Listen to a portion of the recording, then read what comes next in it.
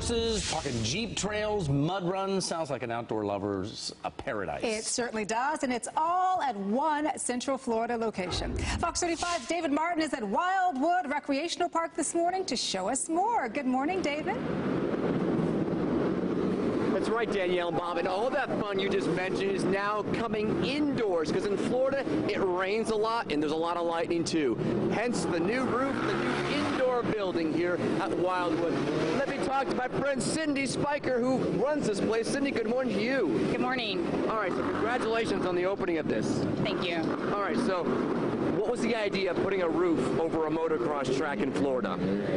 The weather. Yeah. If it's raining, you can come inside and ride. We're actually going to extend the back section, so it's going to come out of the building.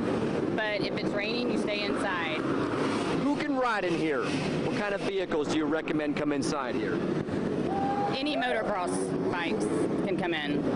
Terrific, but not ATVs? No ATVs, not on this track. And what kind of jumps and obstacle course do you have in here? It's going to be like a little arena cross track. Fantastic. And will it be open on the same days your outdoor track will be open? Yes, Wednesdays, Saturdays, and Sundays. We open at 10 a.m. Excellent. Let me introduce the audience to one of your riders here this morning, because I'm fascinated by his story. Steve Agronic, it is a pleasure, sir. How are you? Fine, thank you. Steve, may I give your age on television? Sure. Okay. Sure. He's 75 years old. He's a world mountain bike champion for 70 plus. What years did you win? 2014, 2016. The man can pedal like nobody else. But you've just recently gotten into motocross again. I did. Last September, I decided to take up where I left off, just because it was on my bucket list. And I picked up where I left off. I won my first race back, and I've won almost every one since. Outstanding. And the bike that you're on, this is a vintage bike, is it not? It's a 1975 Can-Am, made in Canada. It's a 175. They're only one of 1,500 ever made. Wow. All right, back to that indoor track. Do you like what you see here? Excuse me? Do you like what you're riding out here? Oh, this is great. It's tight, it's fun, and it's not muddy.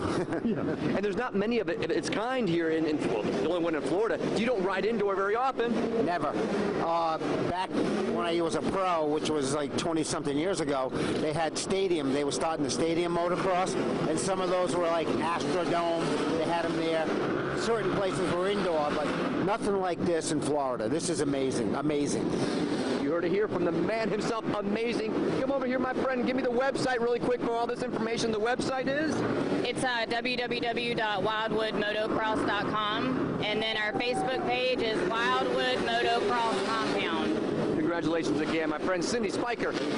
Danielle, Bob, you now have some place to bring your kids this weekend. Wildwood, Sumter County. Back to you. You know how kids always walk down and have to hit the top of an awning or something? I wonder if you can get